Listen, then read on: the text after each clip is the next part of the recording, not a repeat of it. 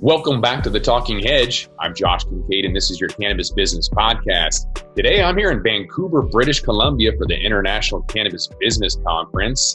We're going to be talking about everything that is Canada. We're going to be talking about everything that is Canadian cannabis. On the line with us to help us dissect all of that is Dan Kemmis, our CBD correspondent, somewhere on the road in America.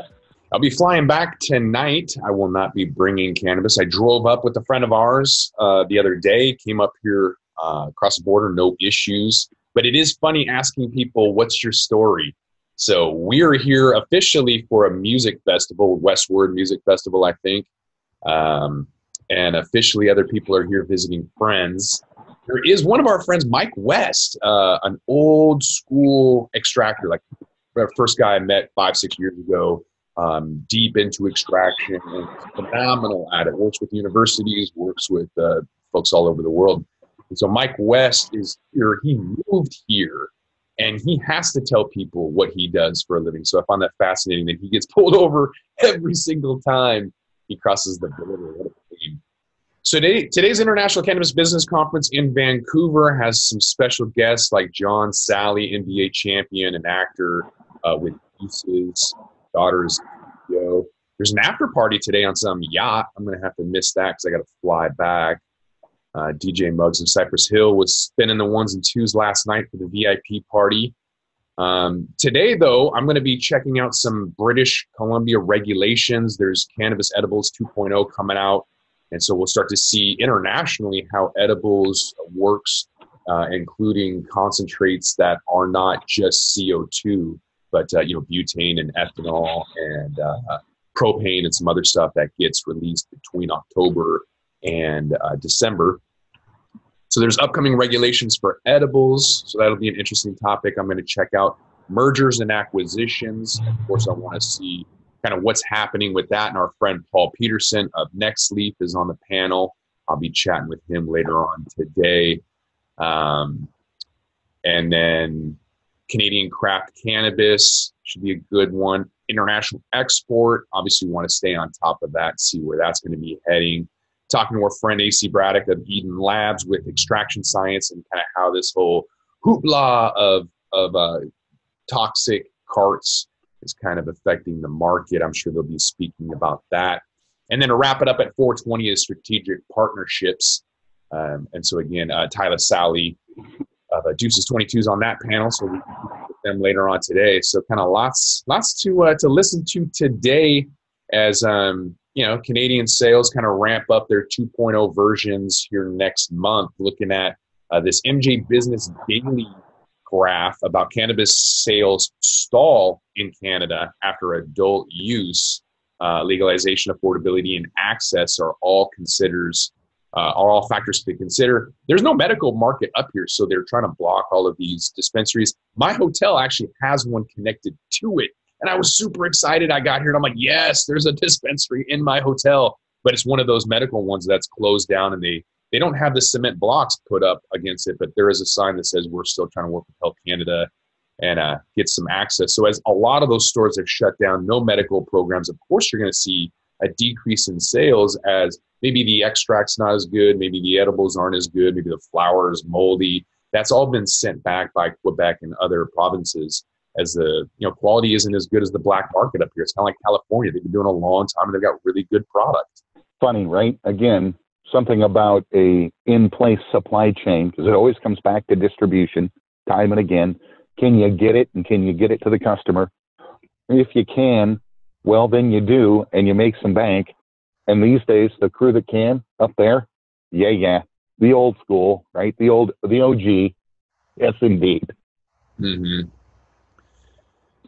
So it looks like, dried cannabis and cannabis oil is slightly coming down from October to June. And so it is definitely trending. Now, there was an uptick in April with dried cannabis, probably a 420 move. But nonetheless, there is a little bit of a dip that you can see as sales start to decrease.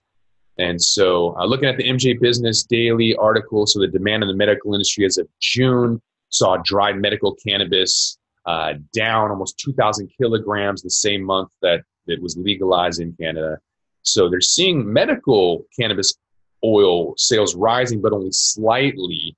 And then after years of steady growth, the number of active client registration holders plateaued. Obviously, they couldn't transfer over, and that's what we're seeing in my hotel with that vacant dispensary right there. I don't even know where the closest one is. I need to find one before this conference starts. I'll tell you that. And there's more patients that are registering, but it doesn't really equate to sales if they don't have a store to go to. And so Alberta, for example, went from 110,000 registered patients to 94,000. So they're dropping off for whatever reason. And I'm sure that the taxes and the higher prices all kind of come into effect in every single emerging market. And there's no difference here in Canada. Well, yeah, the lack of, again, they start the system, but then they don't have the capacity to sustain the new regulatory and distribution system, right? And again, you want to be a good customer, you want to play by the rules, you want to play fair, but who has the weed, right? Well, again, not the store that's got the cement blocks in front of the door, right? It doesn't have the weed.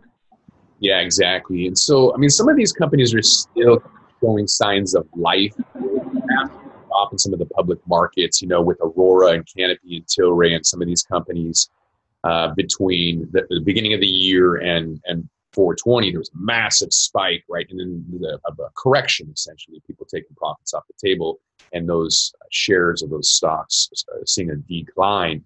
And so looking at Tilray, Tilray was down 2% last week at $25 per share. It was trading near $32 at the time of publication. Kronos was halved from its February high of $25 when it bottomed in August 28th at $10.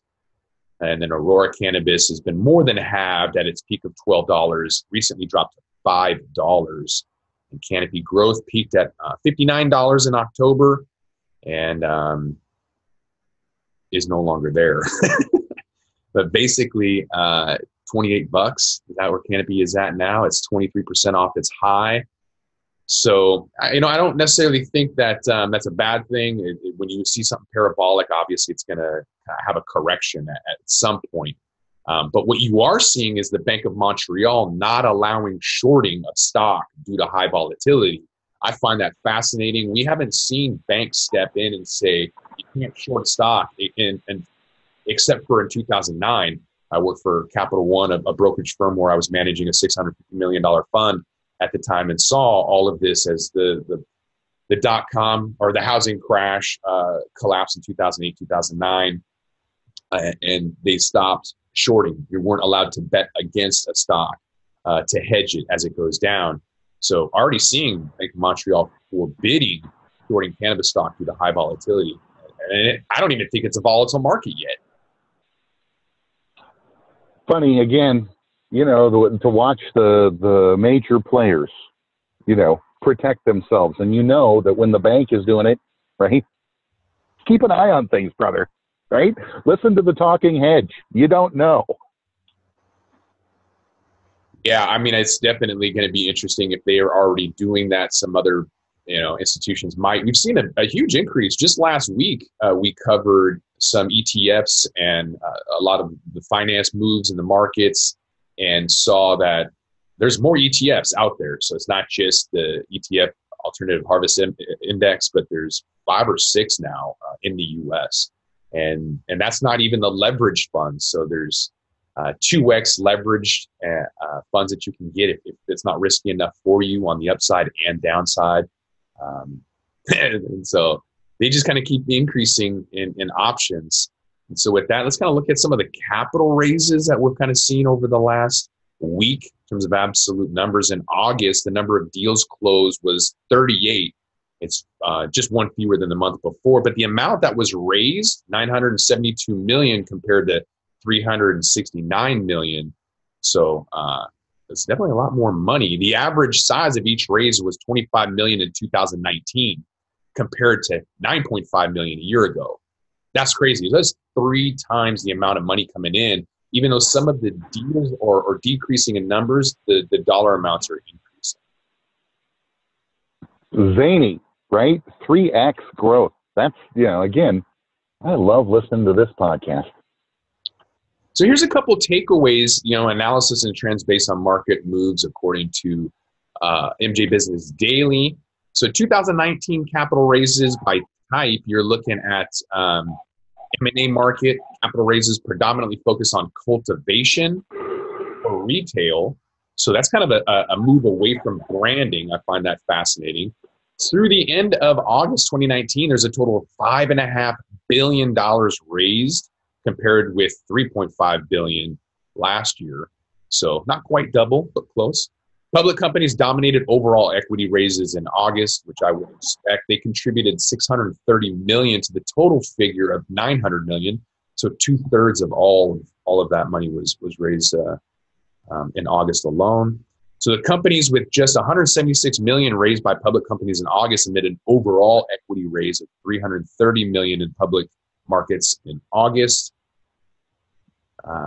Looking at transaction M&As last week, cultivation and retail, like we said, dominated August.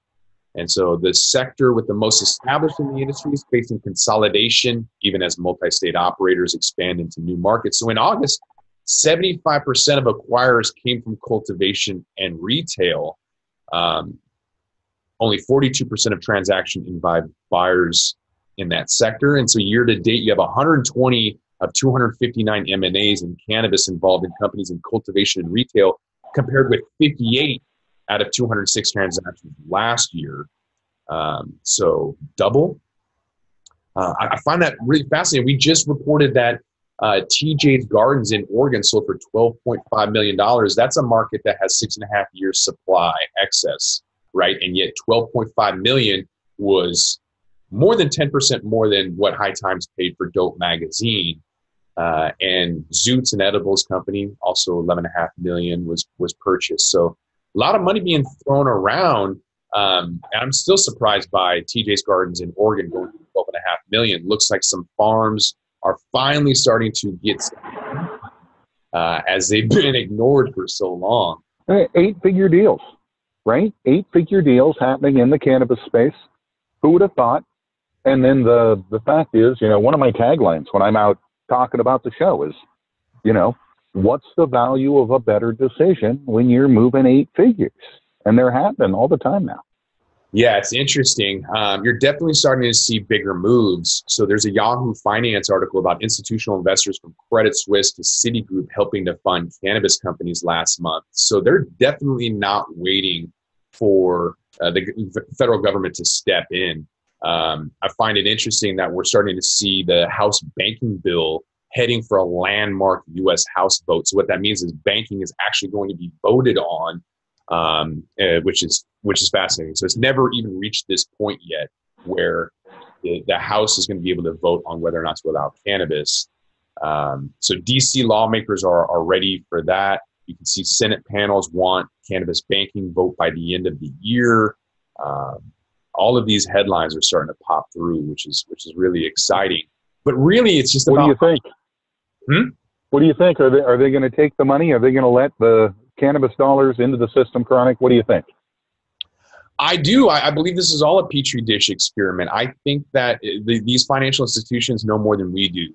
And if they're allowing it, it means they've been given the green light. And we've already known this though, because the government's been trying to get banks to lend and they just won't do it. Starting to do it now. And I think that's a massive indication that they're going to allow for it eventually without losing their bank charter or license or whatever. It's going to be fascinating as more money comes in for automation, scaling, going interstate, international. Definitely going to be a massive consolidation wave. I have no doubt about that. So you're seeing LeafLink. Okay, they're on a tear. They got $1 million for 1,000 subscribers. That's an e-commerce website, right? And then they got a $15 million Series A last week that reported on. And apparently they have a $35 million Series B that they just got. So that was really, really quick. And you can't do that without major either venture capital getting you access to a syndicate or to a bank. But, Canada's the place to be, I guess. And there's FOMO being created as you see all of these other investments being driven by banking industries. There's Bestoke, BSO Capital Acquisitions throwing a $350 million IPO. Gemacert, $12 million Israeli raise. Hound Labs, $30 million Series D. D. And so, yeah, this Benzinga article is interesting because without the backing of Credit Suisse and Citigroup, those are U.S. companies, right? We're not talking about Deutsche Bank, Europe, or Canadian capital up here. These are U.S. banks. That's a massive indicator that I would, put on the forefront as moving quickly. They know something we don't. That's definitely the case here, and I think that if you're in the industry, take that as a good sign and prepare, because you're either going to be put out of business, you're going to be consolidated, or you're going to have an opportunity, depending on what you do, to get some capital, automate your pre-roll joint systems, increase your yields on derivatives like CBG, CBN, THCV. There's opportunities, but I don't think a lot of people will be able to take advantage of those opportunities because they're so overwhelmed that they'll probably just capitulate, meaning a forced merger. They'll just sell out. That's my guess.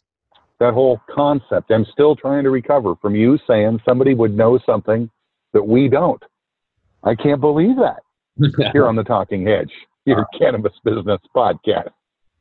Yes, sir. I mean, that's the benefit of being in DC and follow the money. Banks definitely know more than we do, and they're leading the charge with lending. So I think that's a massive indicator. But having said that, we also know that they have rights that we don't. They're not going to be prosecuted. They're not going to have their bank shut down. You've seen that with CBD, right? With Kroger and all those companies being able to sell CBD products and the little mom and pops getting their bank account shut down. So although you might be getting influenced by these companies and wanting to follow suit, just remember you're small. You're an individual. You're not a corporation. You don't have the legal rights that a company does. And so tread carefully. So with that, we're going to roll this one up. I'm Josh Kincaid. This is the Talking Hedge. I'm in Vancouver for the International Cannabis Business Conference. Dan is on the ground. Don't forget to like, share, and subscribe, or don't. And I'm out.